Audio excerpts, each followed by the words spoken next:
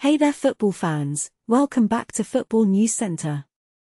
Today we have some unfortunate news for Barcelona fans. Alejandro Balde, the talented left-back, is set to miss the rest of the season due to a hamstring injury that requires surgery. During Barcelona's Copa del Rey semi-final loss against Athletic Bilbao, Balde was forced off the pitch in the 23rd minute. He was replaced by the young 17-year-old Hector Fort. Barcelona's hopes of advancing in the competition were dashed as they suffered a 4-2 defeat. After undergoing a scan, it was revealed that Balde has a tendon injury in his right hamstring. As a result, he will be undergoing surgery in Finland.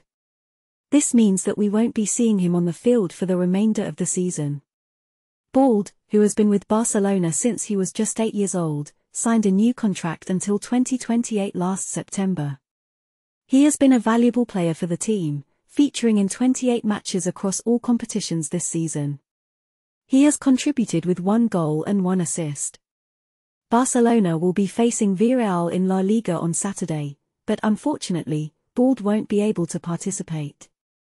It's a blow for the team, as they will have to find a suitable replacement for their talented left-back. Despite this setback, Barcelona fans, don't lose hope. There are still plenty of exciting matches ahead, and the team will continue to fight for success. In the meantime, let's send our best wishes to Alejandro Balde for a successful surgery and a speedy recovery. That's it for today's update. Don't forget to subscribe to our channel for more football news and updates. Thanks for watching, and we'll see you next time.